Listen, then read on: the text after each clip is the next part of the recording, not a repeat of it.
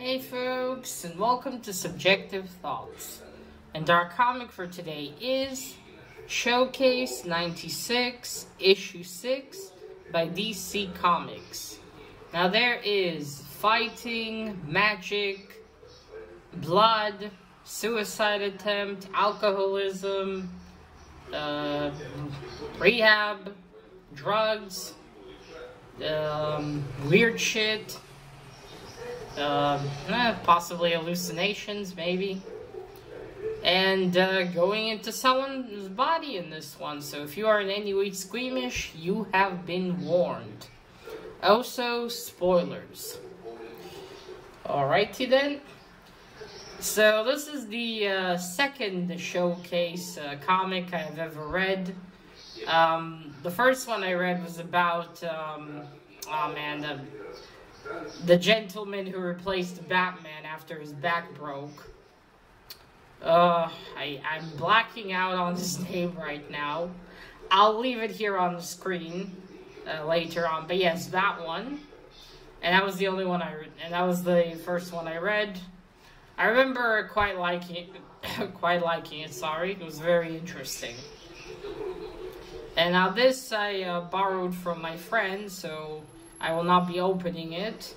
I'll show you the art later on the screen. Right, so this one, when I first got it, I saw, ooh, Etrigan and Superboy. I got very excited to read some Etrigan. Then, with Superboy too, I dig that Superboy costume as well. Very cool.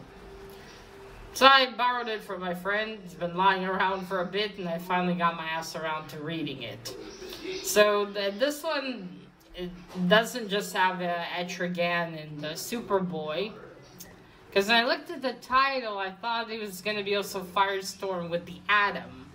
The Atom. But I should have noticed there's a dot here and not end symbol. So these are 3 stories in one. So I'm gonna talk about each one in the video. So let's get started. Right, so the first one with Superboy and Etrigan is Super Symmetry. Symmetry. Yeah, I think. I hope I'm not misreading this word. That tends to happen to me sometimes. It also says a special episode of Superboy, the animated series. I didn't know there was an animated series. I gotta check that out. Yeah, so Super Symmetry. I will leave the name on screen in the picture. And creators. Alright, not creators. So yeah, I'll leave everything, the writers and everyone on screen as well to save some time, because this is also going to be a long one. Don't really recognize any one of the creators here. Anyway, yeah, it'll be on screen about now. So that's the first story. Superboy goes to this gentleman's laboratory. He's there for a checkup or something. This scientist, I already forgot his name, but I'm terrible with names. Obviously doesn't seem to like him. Tells him not to touch anything, to just, let them finish the checkup or whatever. This Superman's a clone, and I don't know that much about this character. Are there, like, different Superboys? Multiple? I don't know. Anyways, Superboy opens a cabinet and takes out a dagger out of it. Starts messing with it and ends up cutting himself. And then the scientist guy starts to say something. And then Superboy wakes up in, how should I put it? It wakes up at Jason Blood, right? That's not Alternate Ego. Ugh, I got myself confused now. Anyway, he loses it looks like he loses consciousness from getting cut by the magical knife. As we all know, the super people of Krypton don't do magic well. He wakes up with Jason Blood looking at him. That's Etrigan's, whose body he inhabits. Yeah, because Jason Blood has been cursed with him. I hope I remember his first name correctly. I hope it is Jason. But yes, Jason Blood tells him that, well, they see that Superboy's cut didn't heal. He keeps bleeding out, and they need to do something about it, or else he's going to bleed to death. Jason Blood tells him they have to go and get the knife and do the ritual to close the cut. That something has also been stolen from Etrigan. Anyway, he and Jason Blood go back to the laboratory. They go in, it's empty. Jason Blood goes forward, gets stuck in some invisible force field. Superboy can't hear him. And then pops out the scientist guy who turns out to be our bad guy for the story. He created a human-naculous being. And I guess maybe kind of like the Golem. He created well, I guess a magical sort of Superboy. Superboy tries to fly at him and stop him, but obviously it doesn't work magic. He gets flinged off from the force field. Jason Blood says that, I guess he says the spell, or what it is that makes Etrigan appear. Etrigan, not appear, he turns into Etrigan. And Etrigan goes at the scientist guy, all angry, you stole from me, and I will make you pay. Superboy's bleeding again, and obviously very confused. He wasn't really paying attention that well when Jason Blood told him that, you know, he needs to run if he turns into Etrigan. What are you gonna do, right? Then Etrigan sees the human-naculous. The evil scientist dude calls to him to protect him from Etrigan. The human-naculous, let's call him guy, shoots a magic being at him. But there's no match to Etrigan. Etrigan's about to crush him. He says, are you going to use him for evil purposes, to the scientist guy? And the scientist guy is like, all enthusiastically, yes, yes. I'm going to use him for domination. I'm going to kill people. I'm going to get money. This seems to please Etrigan. And before he disappears, he wants to disappear, but Superboy tells him, wait, you're not going anywhere until I don't get my dagger. Or until I don't get that dagger. Then Etrigan tells him a riddle, supposedly, or a clue, gives him a clue. And then he disappears. The evil scientist guy is about to tell the human-naculous guy to kill him. And then Superboy figures it out, says, of course. He said something, you know, it's in you. The dagger's in you. Well, when he said that, I was like, so it's in the human-naculous guy, isn't it? And yeah, it is. He punches a hole through his chest, apologizing, takes the dagger out, then flash, and Superboy's cut is healed. The human-naculous guy is gone, and Superboy grabs the scientist guy and tells him, you've got some explaining to do to my girlfriend, because she's never going to believe me. And, well, obviously the old scientist guy is humiliated for, he thinks first he's going to be taken to the police, which I guess going to the girlfriend would be even more humiliating. And that's it. That's the end of the story. It was okay. You know, got me a taste of Etrigan, though. wasn't as cool as I was hoping it would be. I mean, look at this cover. You think some shit's about to go down. Not really. Not really. I'll show you the art now. Like 2 pages. The art's okay. In some places, it didn't look really good. And it really annoys me when, you have like a profile view and they don't add the pupil.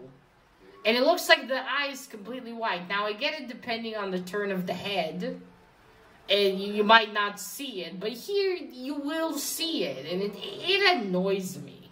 It really does. I don't know why, but it just does. But yeah, overall, the art's okay. The pacing wasn't really good at times. It was too quick. 1 second, Jason's blood is saying, that sentence, and I get it, maybe he turns immediately, but still, it feels like they should have made it a bit slower, added some more panels. I think they should have just cut out one story out of the other 2 and just added more to this. But it is what it is. It was okay. It was cool to see Etrigan. And Superboy. Other than that, I didn't fall out of my wheelchair with amazement. Right, on to the second story then.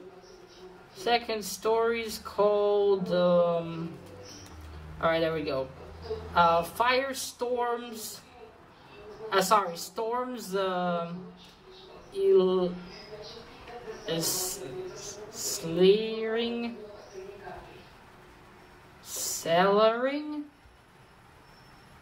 Storms, cellaring. Ugh. I am so tired I'm reading words wrong, but they'll appear here on the screen. Part 1, Dying Out. And now the creators are... I'll also leave them here now on screen. Again, I didn't really recognize anyone. Alright, so this is a story of Firestorm, about Firestorm, where he's admitted himself to a rehab center of some kind. Pretty sure it's a rehab center.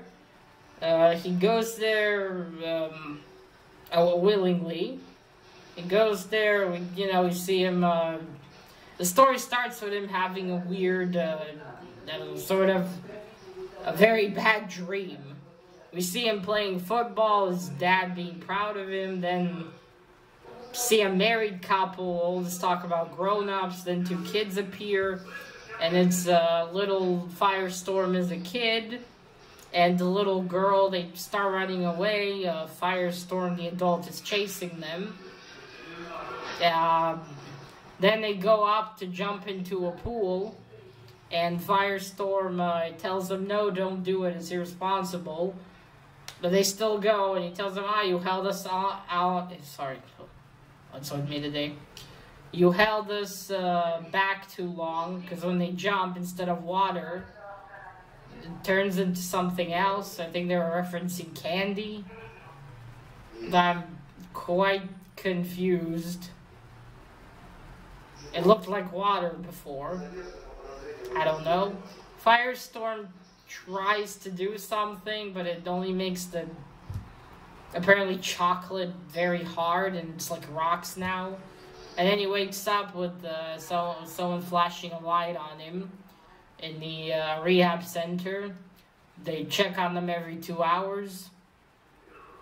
Then we see how he got in there. We see him, getting a tour and how things are gonna go. Breakfast, and there's group, and all that stuff. Then we reach group where, they'll talk. It's interesting, as you go through the art, you see some people, smoke coming out of them, some bubbles. Very weird. We get to them having group, and, they say everyone has their breaking point, their rock bottom. And Firestorm starts saying, no, I didn't... His name here, though, they call him Ron. I think, yeah, Ron. Now, to be fair, I don't really know much about Firestorm. That well about his powers. So I didn't understand some stuff very well. I guess I assumed with his name his power had to do with fire, but not. It looks like not necessarily. I'm thinking about it. I think Mr. Gray, did he mention there are 2 firestorms or just 1? I don't know. Anyway, he now obviously here he's in his I guess you know, his human identity, not the identity of Firestorm. My dad's coughing in the background. In his Firestorm, not his Firestorm form. And so he tells them what made him realize he needs to get into rehab. Now he masks it as him doing charity. Obviously, he's not going to tell him he's a superhero. So he tells him, I had this big assignment. Or I guess he and other superheroes in the league were, not in the league. I don't remember where he was. He and other superheroes, I don't know, saved maybe a planet, something else. And he was told that, I think he was told by Apollo. It looked like the old design of Apollo, but I'm not sure. It was told, your drinking is starting to affect you. To affect, you saving other people. And Firestorm didn't understand it then. He didn't listen, as he says. Then we see him, he says, after that I went to, vent out. He's flying in the sky with a 6-pack of, 6 beer cans in the pack. And then he spots trouble, a young couple. There's something wrong with their car, and they're going down the road where they're on a mountain. And he flies after them to save them. And then they fly off of the mountain. He keeps flying towards them. He's trying to use his powers to make a mattress to cushion their fall to save them, but he makes jelly. For some reason they yell, "Oh no, it's Jello." The couple, and they crash and die. I think maybe that's what the dream in the beginning meant. Maybe that's what he was. Yeah, that's what got into his subconscious. So he tells the group that the masking it that after that he realized he was still holding his 6-pack of beer, and that made him realize he needs to do something. He has to go into rehab. Then the doctor, psychologist, I'm gonna say psychologist lady says, well, we need to see when to put the blame on, but admitting it is the first step. When you're gonna get to rehab, that's where the real work is going to start. Or the real problem solving is going to start. And that's it. That's where the story ends. I'll show you the art now. I really didn't like this art style. I mean, I get why they did it. It fits very well with the theme of the story and how it goes, but I just found it really ugly in most panels. Some looked pretty okay, but that's just a personal taste. Personally, I found it really ugly. I didn't like it. Overall, the story was okay. I mean, interesting. Also, Firestorm's a model in this one. Okay. I obviously need to educate myself more about Firestorm. I have no idea. Oh yeah, he was sick with cancer, with leukemia, and then I guess him getting his powers saved him, gave him a second chance. But that was the reason why he would drink before. It was just living every day because, that I'm gonna die, so fuck it. So, I mean, it was interesting. Again, can't say I fell out of my seat with amazement. And then the last story, we are with the Atom, Roy Palmer? Roy or Ray Palmer? Not sure. But yes, he's standing outside a high school. Something made him turn 17 again, even though he's supposed to now be in his 30s. He decides to to sneak into the party anyway, because he can't go there like that, because, you know, obviously now he's 17. Even though the art style, it kind of looks 40, I have to say. But alright. You know what, I'm gonna get to the art before I continue. The art was fine. I guess out of the three here, was a bit better. Still can't say I was crazy about it, but it was okay. But in the image I'm going to show you now, look at his hands. They look the same shade, like in the middle panel, as his face. But he's clearly wearing his Adam suit. Literally, what? No one noticed this. I get it, it's shadow, but you're supposed to still make it the same color. It looks like he's not wearing any gloves. When I looked, I was like, wait, where are his gloves now? Well, you know, he's wearing a full suit, but still. Like, come on, no one noticed that. No one. Oh, shit. I forgot to say, I forgot to even tell you what the story is. The story's called, sorry. You know what, I'll say it right now and put it here. So the story's called Reunion, appropriate. And, again, I don't really recognize anyone from here, but you'll see the picture on screen now of the name and the people who did what. Sorry about that. So, yeah, I don't know. Just, no one noticed. No one. Come on. Anyway, that aside, the art was fine. Back to the story. So, I'm just gonna call him Adam, or Palmer. I'm gonna call him Palmer.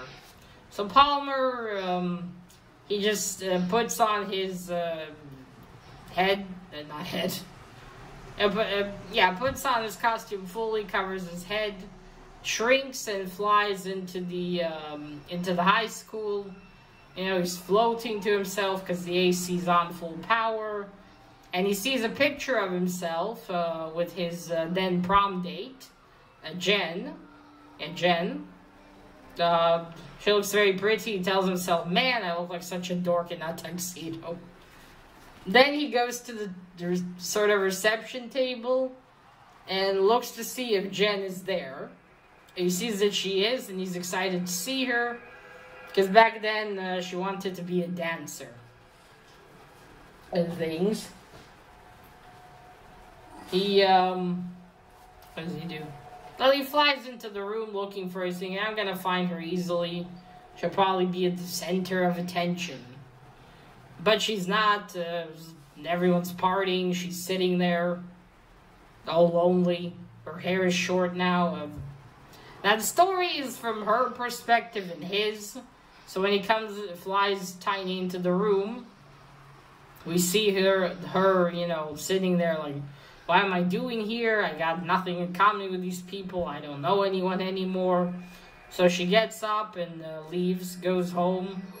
She's wandering the streets. The Atom, let's call him the Atom. The Atom follows her. We learn that she lost her husband, it seems, recently. I mean, I guess quite recently, based on something else that happens in the story.